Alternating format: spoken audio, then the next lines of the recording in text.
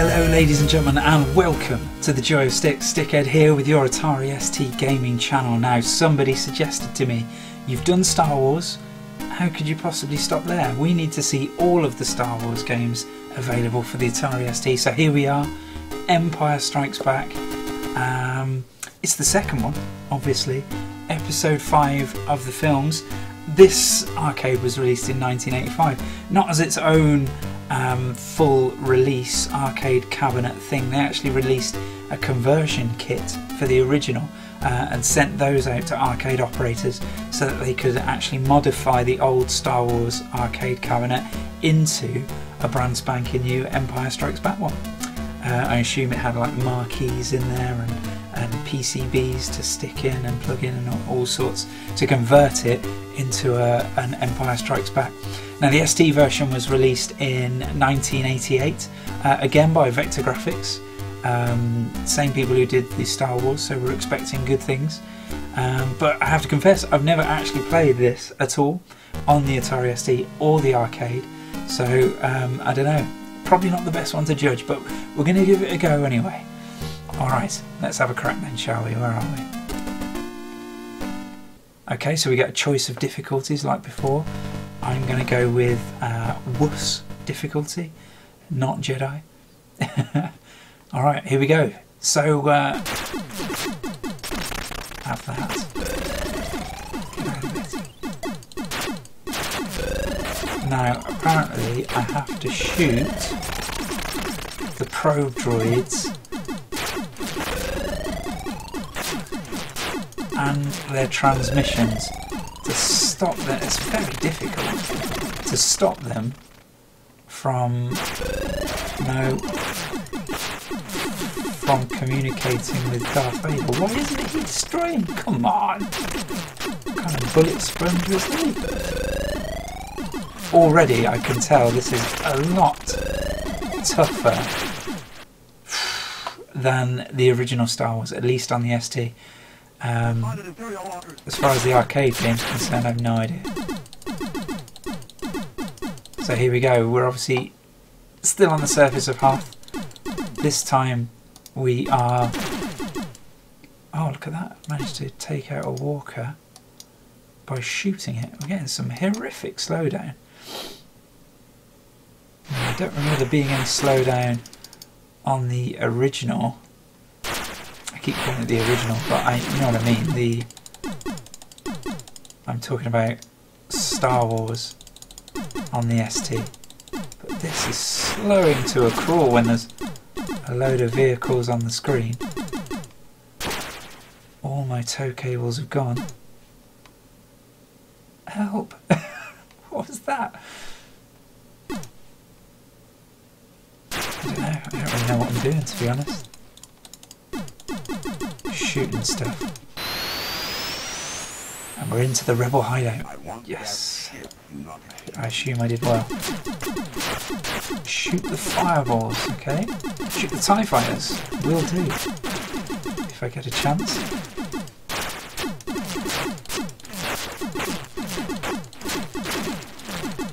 Yeah, it seems the added complexity in the game has caused a few problems on the old ST. It doesn't quite play as smoothly as the original, and these tyres are a lot harder to hit. Come on, I was right on him then. Yeah, it seems a lot more difficult than... oh, we're in the Millennium Falcon now. Avoiding... Alright, steering down, no, maybe not. Oh my word.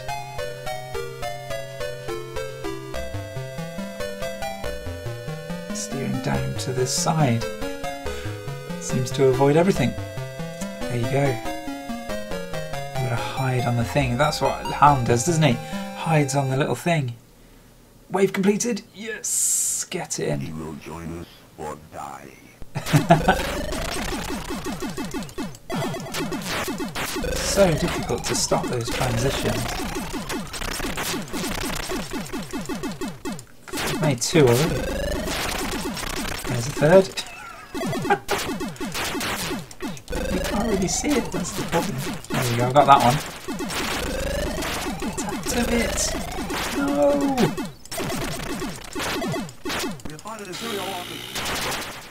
How are you supposed to... Oh, hello! Oh dear. How are you supposed to stop those? I have no idea. I probably shouldn't use tow cables on the ones that are facing us, because if I shoot the red windows, I can destroy them. So I should be concentrating the tow cables on the ones that aren't facing us. Unfortunately, a great deal of them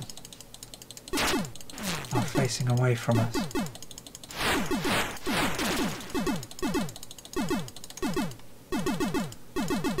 All tow cables gone. Doesn't seem like there's a lot I can do. Yeah, those things definitely disappear into words saying help, don't they? Only limited success as a pilot this time.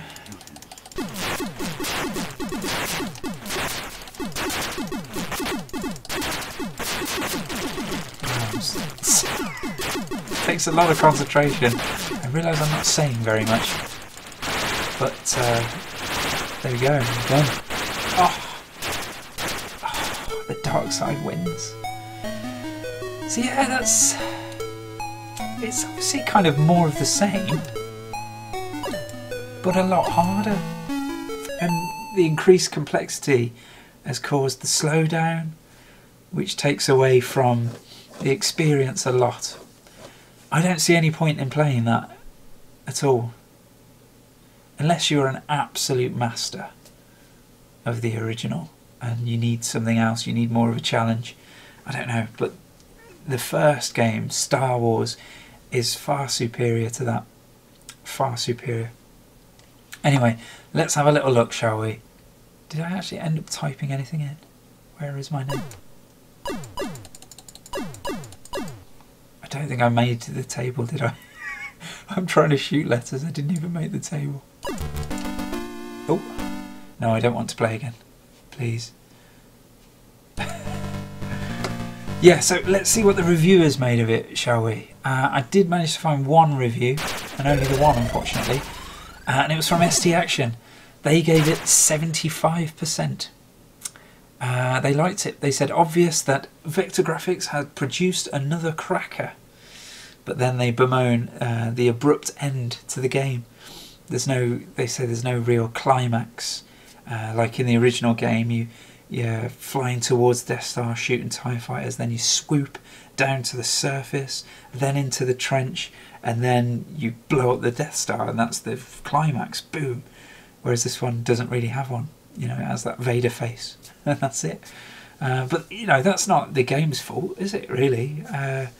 It's the film's fault, if anything. I mean, I think Empire Strikes Back is the best film out of all the Star Wars movies, the new one included.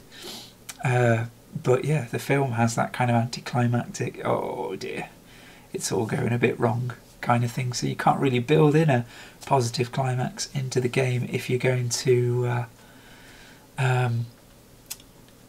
I've just realised something. All this is doing is turning left, and it's actually doing better. It's doing better than I did when I was trying my best. Never mind. Some more practice needed, I feel.